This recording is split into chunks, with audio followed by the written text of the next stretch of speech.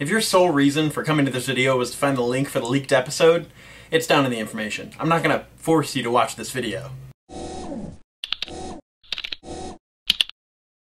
Oh, hey look, you decided to stay. How wonderful. Now, I just have to warn you, if you have not watched season 1 through 5 of Dexter, this video is chock full of spoilers, so you might want to stop it right now. Now, a few months ago, my friend and I were talking about Dexter, how excited we were for the new season, and he mentioned a list of reasons on why Dexter, America's favorite serial killer, should have been caught by now. Now, this intrigued me, and I recently went and looked up the list, and I read through it, and I thought, okay, you know, some of these make sense, but the more I read, I realized the list was pretty flawed. Like, a lot of the reasons didn't hold any weight. So this video is my response to the list of reasons why Dexter should have been caught. The list will henceforth be referenced as they. Right off the bat, they talk about Dexter's purchase history, saying that no sane man goes to the store and buys big sheets of plastic or power tools like that and then goes back and buys more. But what they have to realize is that these tools and items are the same purchases that somebody who doing a lot of home renovations would buy. If he sold himself as somebody who works in construction, nobody's gonna care. They talk about DNA evidence and how in CSI, people's DNA just shows up everywhere. Even the coat of hair isn't going to protect him from getting hair follicles or skin samples somewhere. But what they don't realize is that they have the staff cross-referenced with fingerprints and DNA to find the real killer. I mean, if Dexter's hair turned up in some location, as long as he worked in that area, there's a valid reason. Even if he was off duty and some lackey went and did the whole blood splatter thing without Dex being there, if they found Dex's hair follicle, he could just spin the excuse that hair showed up on somebody's shoe and they brought it to the site. Everybody's gonna buy that. They go on to say that his friends are investigators, which means that they should have a honed sense of who's a serial killer and what to look out for and everything. And I'll forgive that. I will not forgive them calling Deb an idiot.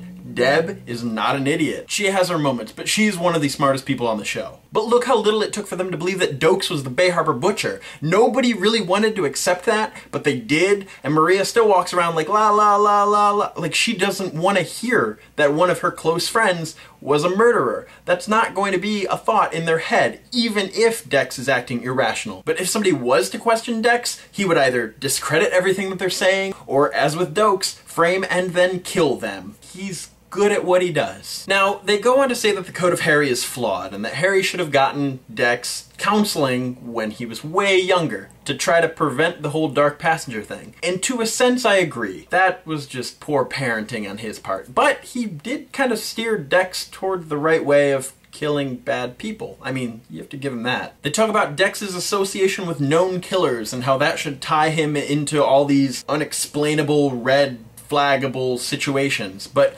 everybody from Miami Metro PD had contact with these serial killers. Miguel Prado, Arthur Mitchell, James Dokes, everybody at Miami Metro knew James. Maria even had a romantic connection with Miguel. I mean, this could all be seen as coincidence. They talk about how Lumen is a loose end and she's out there and she could tell anybody or come back and blow the Dexter thing wide open, but I don't think that's going to happen because she has a lot more to lose than Dexter does. And in a knife and plastic fight, my bet's on Dexter. She's not going to want to fight him even if she really does have the strong desire to out him, which she won't. Okay, the Miguel storyline. That entire season was so crazy, such a roller coaster ride that, oh my goodness, Dex, you are getting sloppy and you need to be careful because this is one of the few things on the list that I completely agree with. Miguel Prado, super high profile. You trust him with these secrets and he's still trying to manipulate you, and that's just dangerous because you know you have to kill him, and then it's just that with killing Miguel's brother, didn't Dex leave like a tooth there or something? I don't know how that loose end was tied up. And then pummeling that guy in the bathroom when he realized how much he loved Rita, that was just a big loose end, and I am amazed that he made it out of that season alive, quite honestly. What bothers me is that he keeps doing stuff like that, like having Arthur as a friend and having Lumen as a protege. Come on, Dex, don't be so sloppy. Okay, suspicious trash bags.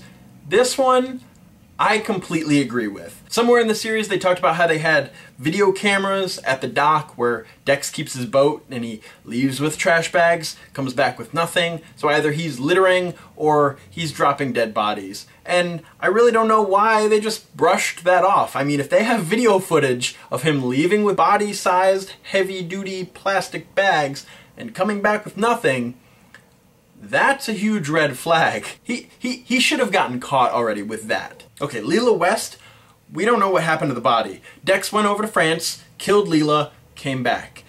We don't know if he dumped her in the river or if he left her body to be found by French authorities. We know he didn't bring it back through customs, so if French authorities found it, but like I said, we don't know what happened to the body, I don't think that's an issue. And the final reason is that Dex should have been caught because the series needs to end before the plot wears too thin, and I agree. Given how many close calls he's had, I think it's about time that he gets caught or something major happens, but you have to remember that at a realistic standpoint, he's been doing this since he was a teenager, so unless he just keeps tripping up like he has been, I don't think he's going to get caught for a while. I love the show, but for the show's sake, before the plot wears too thin, or before it gets boring, or before it gets predictable, or before it gets too crazy unbelievable, I think Dex should be caught, if not this season, then next season. But when they do end it, they better do it perfect. The way that I see it is that Deb has to be the one to find out, and Deb has to kill Dex. Either because he's begging, or because he's doing something horrendous. Dex can't be caught, but he would probably want to put an end to the whole dark passenger thing, and have his son be raised in a more safe environment. Raised possibly by Deb. I think that would be a nice little tie-off. Depending on how they kill him. So if you've watched this entire video, I really hope that you're a fan of Dexter. And I want you to leave your favorite season in the comments. My favorite season was the one with John Lithgow. Oh my god.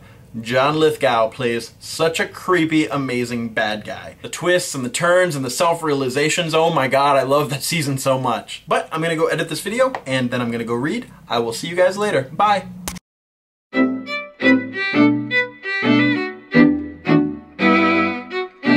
And if you're going to be criticizing a show for lack of realism, you shouldn't be citing CSI. What do you mean there's something on my face?